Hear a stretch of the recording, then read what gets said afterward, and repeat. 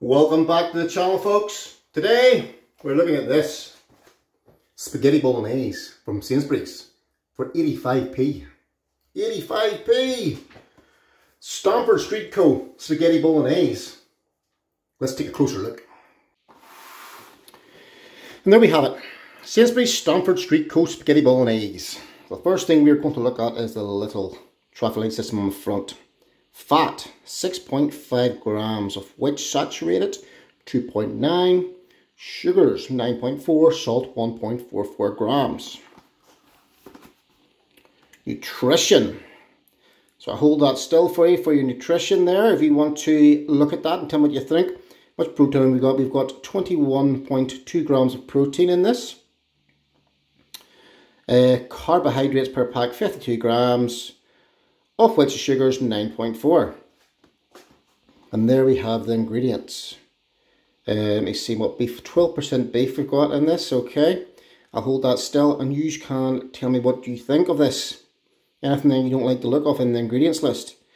Allergy advice. For allergens, including cereals contain gluten, see ingredients in bold. And there you go, all the ones in bold. Safety. The tray may soften on heating but will regain strength on standing. Although every care has been taken to remove bones, some may remain. What else have we got? Yes, the cooking instructions, that's what we want to see. So there at the top you can see it's a 400 gram meal. And oven cook, if you want to oven cook this, in a fan assist oven which we've got will be 45 minutes. So that's far too long to wait for an 85p meal. So we're going for the microwave option. Microwave from frozen but can also be oven cooked. Right, so 800 watt there and 900 watt it has the bottom. 9 minutes 30 seconds for 800 watt.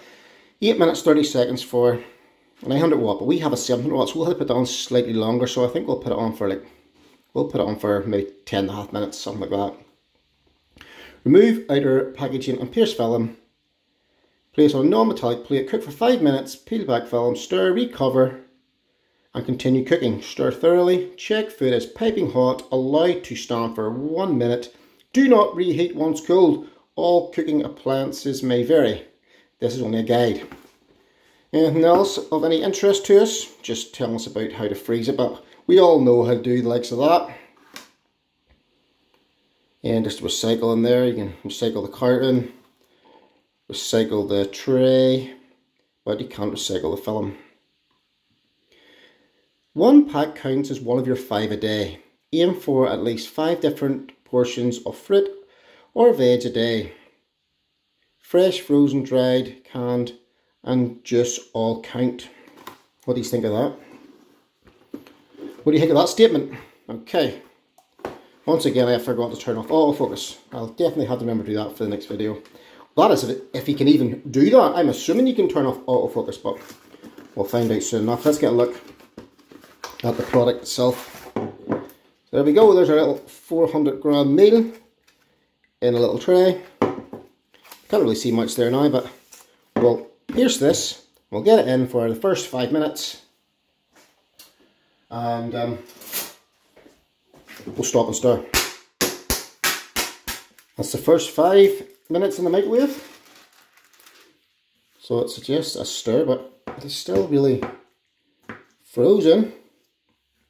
See if we can break it up a wee bit.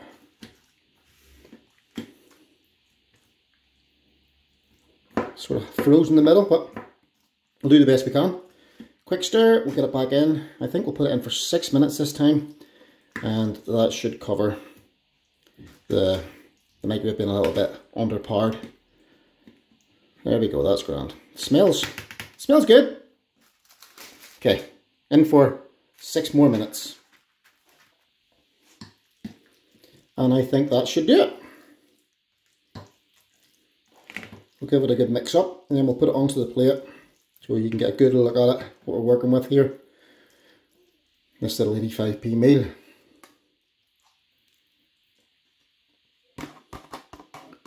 And get as much of it as we can out. Once again, get our money's worth. And there we have it.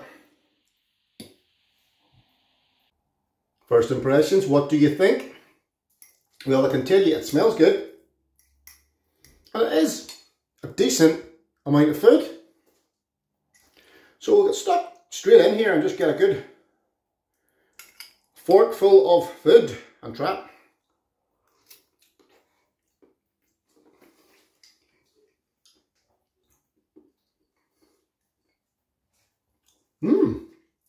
My plate is getting hot, so I'm going to hold it like this. That's good. I'm trying to do this as elegant as possible so I'm not getting tomato all over my face.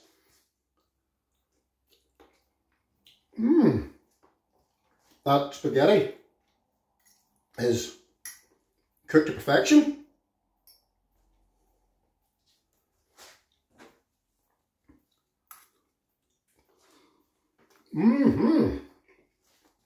Tomato sauce, full of a lot of flavour.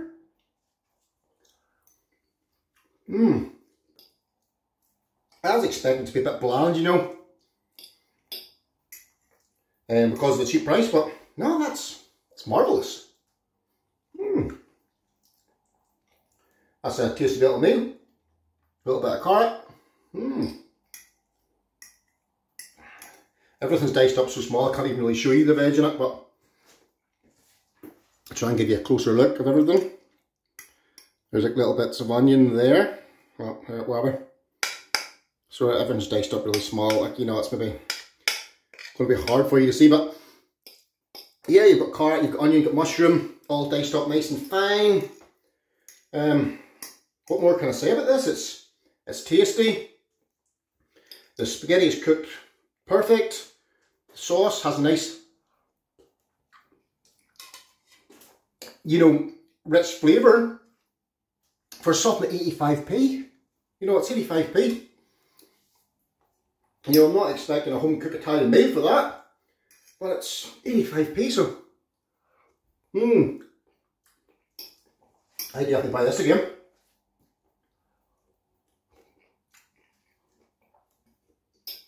Can't stop eating. So, a couple more spoonfuls. There's a good spoonful, or forkful, sorry, of meat, spaghetti, onion, all sorts of stuff through that. Very good. Very good for 85p. Yep, nothing wrong with that. As a smashing little meal for 85p, I'll definitely get some more of them. Get them stocked up in the freezer, bring them to work. And yeah, what more can I say? It's good value for money. It tastes good. What more do you want? If it tastes good and it's good value for money, get them stocked up in your freezer, folks. Yeah, so scoring system, would I buy it again? Yes, definitely. I'm going to get more of these. I'm going to stock them up in there and I'll bring them to work with me. Because of the value of money for it and the price, and because the price is so good, I have to get this decent score. No, I'm going to give that 7.8.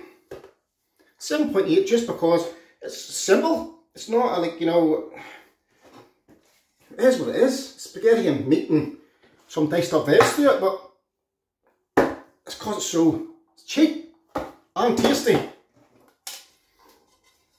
Mamma mia! I am going to devour this. Let me know what you think. Have a look at the ingredients. Tell me if there's bad stuff in there that shouldn't be in there or stuff you would avoid. Comment below. I enjoy reading the comments. I read all the comments. And yeah, I'll see you on the next one.